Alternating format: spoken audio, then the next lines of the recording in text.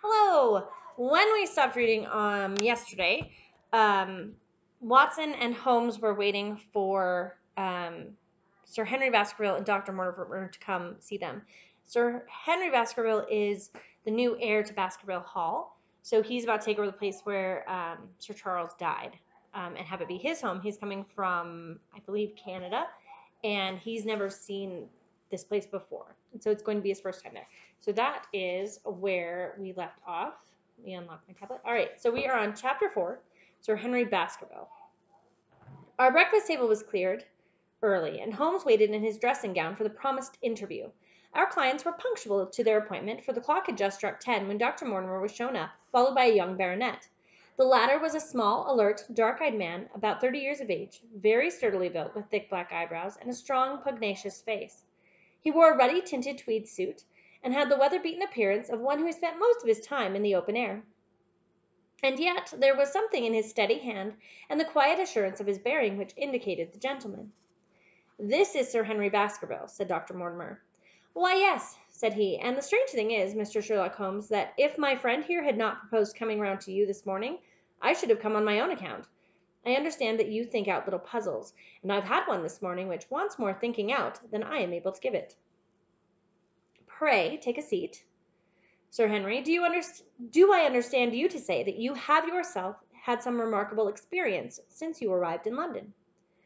"Nothing of much importance, Mr. Holmes, only a joke, as like as not. It was this letter, if you can call it a letter, which reached me this morning." He laid an envelope upon the table, and we all bent over it. It was of common quality, grayish in color. The address, Sir Henry Baskerville, Northumberland Hotel, was printed in rough characters, the postmark, Charing Cross, and the date of posting the preceding evening. "Who knew that you were going to the Northumberland Hotel?" asked Holmes, glancing keenly across at our visitor. "No one could have known. We only decided after I met Dr. Mortimer." "But Dr. Mortimer was no doubt already stopping there." "No, I had been staying with a friend," said the doctor. "There was no possible indication that we intended to go to this hotel." "Hm. Someone seems to be very deeply interested in your movements." Out of the envelope he took a half sheet of foolscap paper folded into four. This he opened and spread flat upon the table. Across the middle of it a single sentence had been formed by the expedient of pasting printed words upon it. It ran, "As you value your life or your reason, as you value your life or your reason, keep away from the moor." The word "moor" only was printed in ink. "Now," said Sir Henry Baskerville, "perhaps you will tell me, Mr. Holmes, what in thunder is the meaning of that? And who is it that takes so much interest in my affairs?" "What do you make of it, Dr. Mortimer? You must allow that there is nothing supernatural about this, at any rate." "What business?" asked Sir Henry sharply. "It seems to me that all you gentlemen know a great deal more than I do about my own affairs." "You shall share our knowledge before you leave this room, Sir Henry, I promise you that," said Sherlock Holmes. "We will confine ourselves for the present, with your permission, to this very interesting document, which must have been put together and posted yesterday evening. Have you yesterday's Times, Watson?" "It is here in the corner." "Might I trouble you for it? The inside page, please, with the leading articles." He glanced swiftly over it, running his eyes up and down the columns. "Capital article this on free trade. Permit me to give you an extract from it. You may be cajoled into imagining that your own special trade or your own industry will be encouraged by a protective tariff, but it stands to reason that such legislation must in the long run keep away wealth from the country, diminish the value of our imports, and lower the general conditions of life in this island. What do you think of that, Watson?" cried Holmes in high glee, rubbing his hands together with satisfaction. "Do you think that is an admirable sentiment?" Dr. Mortimer looked at Holmes with an air of professional interest, and Sir Henry Baskerville turned a pair of puzzled dark eyes upon me. "I don't know much about the tariff and things of that kind," said he, "but it seems to me we've got a bit off the trail so far as that note is concerned. On the contrary, I think we are particularly hot upon the trail.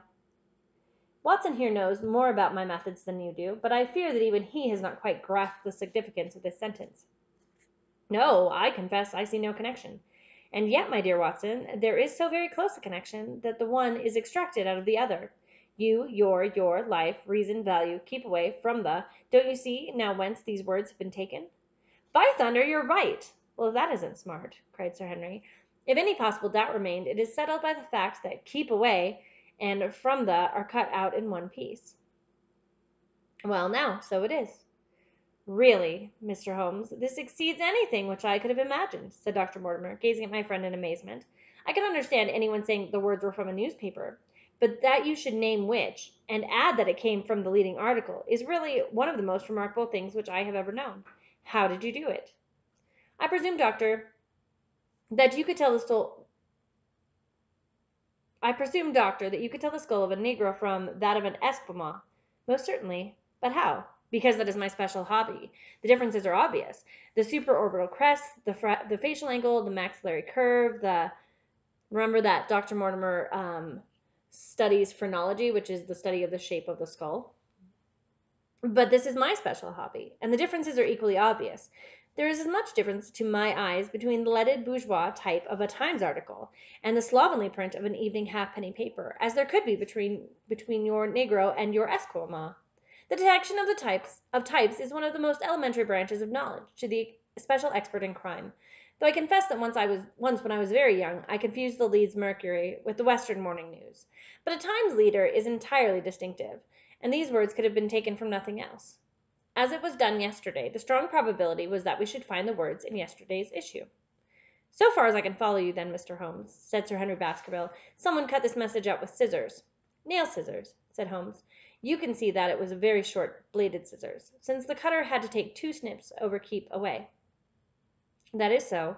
Someone then cut out the message with a pair of short bladed scissors, pasted it with gum, said Holmes, with gum onto the paper. But I want to know why the word more should have been written. Because he could not find it in print. The other words are all simple, and might be found in any issue, but more would be less common. Why, of course, that would explain it. Have you read anything else in this message, Mr. Holmes? There are 1 or 2 indications, and yet the utmost pains have been taken to remove all clues. The address you observed is printed in rough characters, but the Times is a paper which is seldom found in any hands but those of the highly educated. We may take it, therefore, that the letter was composed by an educated man, who wished to pose as an uneducated one. And his effort to conceal his own writing suggests that the writing might be known, or come to be known, by you. Again, you will observe that the words are not gummed in on an accurate line, but that some are much higher than others. Life, for example, is quite out of its proper place. That may point to carelessness, or it may point to agitation, and hurry upon the part of the cutter. On the whole, I incline to the latter view, since the matter was evidently important, and it is unlikely that the composer of such a letter would be careless. If he were in a hurry, it opens up the interesting question, why he should be in such a hurry. Since any letter posted up to early morning would reach Sir Henry before he would leave his hotel. Did the composer fear an interruption? And from whom? We are coming now rather to the region of guesswork, said Dr. Mortimer. Say into the region where we balance probabilities and choose the most likely. It is the scientific use of the imagination, but we have always some material basis on which to start our speculation. Now, you would call it a guess, no doubt, but I am almost certain that this address has been written in a hotel. How in the world can you say that? If you examine it carefully, you will see that both the pen and the ink have given the writer trouble. The pen has spluttered twice in a single word, and it has run dry 3 times in a short address, showing that there was very little ink in the bottle. Now, a private pen or ink bottle is seldom allowed to be in such a state, and the combination of the 2 must be quite rare. But you know the hotel ink and the hotel pen, where it is rare to get anything else. Yes, I have very little hesitation in saying that could we examine the waste paper baskets of the hotels around Charing Cross until we found the remains of the mutilated Times leader, we could lay our hands straight upon the person who sent the singular message. Hello, what's this? He was carefully examining the foolscap upon which the words were pasted, holding it only an inch or 2 from his eyes. Well? Nothing, said he, throwing it down. It is a blank half-sheet of paper, without even a watermark upon it. I think we have drawn as much as we can from this curious letter. And now, Sir Henry, has anything else of interest happened to you since you have been in London? Why, no, Mr. Holmes, I think not. You have not observed anyone follow or watch you? I seem to have walked right into the thick of a dime novel, said our visitor. Why in thunder would anyone follow or watch me? We are coming to that. You have nothing else to report to us before we get into this matter. Well, it depends upon what you think worth reporting. I think anything out of the ordinary, routine life well worth reporting. Sir Henry smiled. I don't know much of British life yet, for I have spent nearly all of my time in the States and in Canada. But I hope that to lose one of your boots is not part of the ordinary routine of life over here. You've lost one of your boots? My dear sir, cried Dr. Mortimer, it is only mislaid. You will find it when you return to the hotel. What is the use of troubling Mr. Holmes with trifles of this kind? Well, he asked me for anything outside of the ordinary routine. Exactly, said Holmes, however foolish the incident may seem. You have lost one of your boots, you say? Well, mislaid it. Anyhow, I put them both outside my door last night, and there was only one in the morning. I could get no sense out of the chap who cleans them. The worst of it is that I only bought the pair last night in the Strand, and I have never had them on. If you have never worn them, why did you put them out to be cleaned? They were tan boots and had never been varnished. That was why I put them out. Then I understand that on your arrival in London yesterday, you went out at once and bought a pair of boots? I did a good deal of shopping. Dr. Mortimer here went round with me. You see, if I am to be a squire down there, I must dress the part, and it may be that I have got a little careless in my ways out west. Among other things, I bought these brown boots, gave $6 for them, and had one stolen before I ever had them on my feet. It seems a singularly useless thing to steal, said Sherlock Holmes. I confess I share Dr. Mortimer's belief that it will not be long before the missing boot is found. And now, gentlemen, said the baronet with decision, it seems to me that I have spoken quite enough about the little that I know. It is time that you kept your promise and gave me a full account of what we are all driving at. Your request is a very reasonable one, Holmes answered. Dr. Mortimer, I think you could not do better than to tell your story as you told it to us. Thus encouraged, our scientific friend drew his papers from his pocket and presented the whole case as he had done upon the morning before. Sir Henry Baskerville listened with the deepest attention, and with an occasional exclamation of surprise. Well, I seem to have come into an inheritance with a vengeance, said he, when the long narrative was finished. Of course, I have heard of the Hound ever since I was in the nursery. It's the pet story of the family, though I never thought of taking it seriously before. But as to my uncle's death, well, it all seems boiling up in my head, and I can't get it clear yet. You don't seem quite to have made up your mind whether it's a case for a policeman or a clergyman. Precisely. And now there's this affair of the letter to me at the hotel. I suppose that fits into its place. It seems to show that someone knows more than we do about what goes on the moor, said Dr. Mortimer.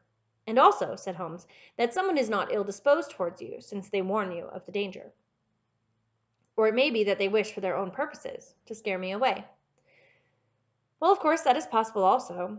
I am very much indebted to you, Dr. Mortimer, for introducing me to a problem which presents several interesting alternatives. But the practical point which we now have to decide, Sir Henry, is whether it is or is not advisable for you to go to Baskerville Hall. Why should I not go? There seems to be danger. Do you mean danger from this family fiend, or do you mean danger from human beings? Well, that is what we have to find out. Whichever it is, my answer is fixed. There is no devil in hell, Mr. Holmes, and there is no man upon earth who can prevent me from going to the home of my own people. And you may take that to be my final answer. His dark brows knitted, and his face flushed to a dusky red as he spoke. It was evident that the fiery temper of the Baskervilles was not extinct in their last representative. Meanwhile, said he, I have hardly time to think over all that you have told me. It's a big thing for a man to have to understand and to decide at one sitting. I should like to have a quiet hour by myself and to make up my mind. Now look here, Mr. Holmes, it's 11:30 now, and I'm going back right away to my hotel. Suppose you and your friend Dr. Watson come round and lunch with us at 2. I'll be able to tell you more clearly then how this thing strikes me. Is that convenient to you, Watson? Perfectly. Then you may expect us. Shall I have a cab called? I prefer to walk, for this affair has flurried me rather. I'll join you in a walk with pleasure, said his companion. Then we meet again at 2 o'clock. Au revoir, and good morning. We heard the steps of our visitors descend the stair and the bang of the front door. In an instant Holmes had changed from the languid dreamer to the man of action. Your hat and boots, Watson, quick, not a moment to lose. He rushed into his room and in his dressing gown, and was back in a few seconds in a frock coat. We hurried together down the stairs and into the street.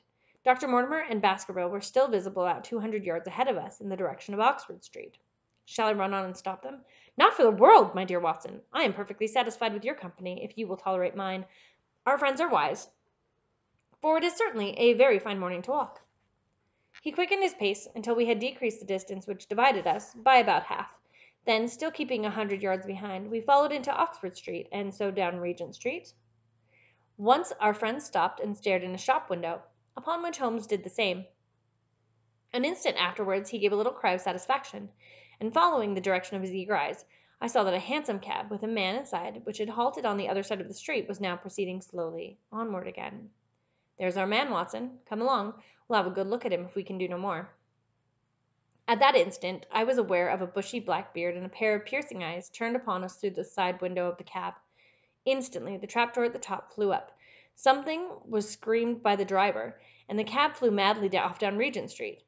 Holmes looked eagerly around for another, but no empty one was in sight. Then he dashed in a wild pursuit amid the stream of traffic, but the start was too great, and already the cab was out of sight. "There now," said Holmes bitterly, as he emerged panting and white with vexation from the tide of vehicles. Was ever was ever such bad luck, and such bad management too? Watson, Watson, if you are an honest man, you will record this also, and set it against my successes." "Who is the man?" "I have not an idea." "A spy?" "Well, it was evident from what we have heard that Baskerville has been very closely shadowed by someone since he has been in town." "How else could it be known so quickly that it was the Northumberland Hotel which he had chosen? If they had followed him the first day, I argued that they would follow him the second. You may have observed that I twice strolled over to the window while Dr. Mortimer was reading his legend." "Yes, I remember. I was looking out for loiterers in the street, but I saw none. We are dealing with a clever man, Watson. This matter cuts very deep, and though I have not finally made up my mind whether it is a benevolent or a malevolent agency which is in touch with us, I am conscious always of power and design. When our friends left us, I at once followed them in the hopes of marking down their invisible attendant. So wily was he that he had not trusted himself upon foot, but he had availed himself of a cab, so that he could loiter behind or dash past them, and so escape their notice. His method had the additional advantage that if they were to take a cab, he was all ready to follow them.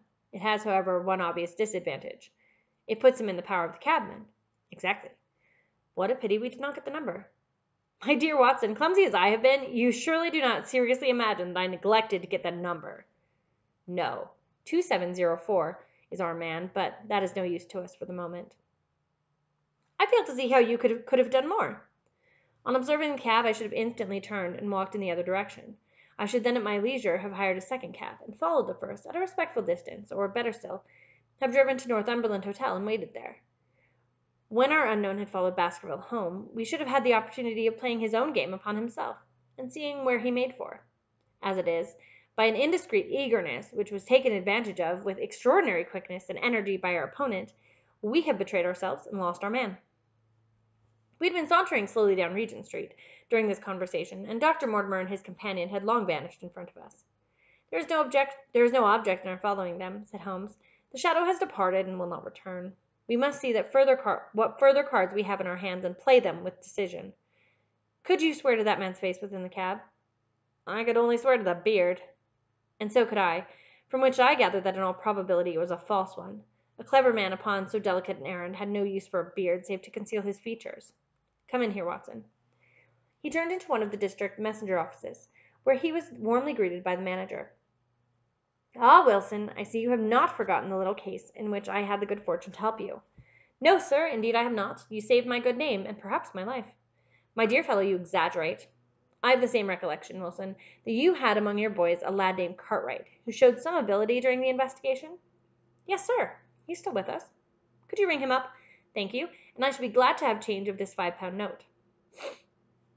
A lad of 14, with a bright, keen face, had obeyed the summons of the manager. He stood now gazing with great reverence at the famous detective. "Let me have the hotel directory," said Holmes. "Thank you. Now, Cartwright, there are the names of 23 hotels here, all in the immediate neighborhood of Charing Cross. Do you see?" "Yes, sir." "You will visit each of these in turn." "Yes, sir." "You will begin in each case by giving the outside porter 1 shilling. Here are 23 shillings." "Yes, sir." "You will tell him that you want to see the waste paper of yesterday.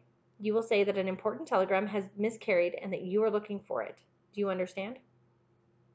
"Yes, sir." "But what you are really looking for is the center page of the Times, with some holes cut in it with scissors. Here is a copy of the Times. It is this page.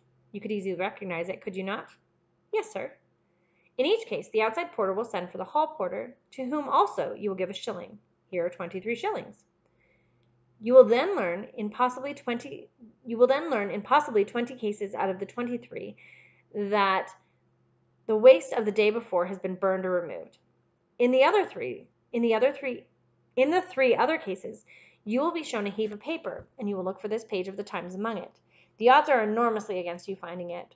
There are 10 shillings over in case of emergencies. Let me have a report by wire at Baker Street before evening. And now, Watson, it only remains for us to find out by wire the identity of cabman number 2704, and then We will drop into one of the Bond Street picture galleries and fill in the time until we are due at the hotel. And that is the end of chapter 4. So, who do you think is following Sir Henry? Email me and let me know. Bye.